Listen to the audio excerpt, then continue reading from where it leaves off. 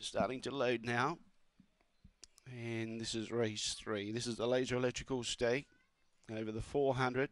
Into 270, Senya Bay now. Got out to $3, back into 270. Green light on, no more bets, thank you. We're set to go. Here's race 3.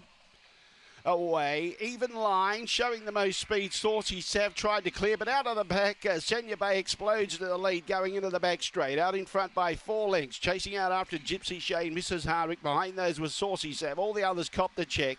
Wallback was Don's Noisy, Ginley's Pride, and Don's Trouble just in front of those. But in front, Senya Bay's holding on today. Senya Bay wins. Second, Gypsy Shane. Third placing goes to Mrs. Hardwick. Don's Trouble made up a lot of ground to get into 4th placing in front of Saucy Sav. Then in turn behind those at the tail end of the field, Don's Noisy and Ginley's Pride. He didn't have much luck at all. The time was around 23.90. Should be 5, 7, 2 and 3 after race 3. We'll see what the judge comes up with. 23.89 was the time. The run home was 12.78.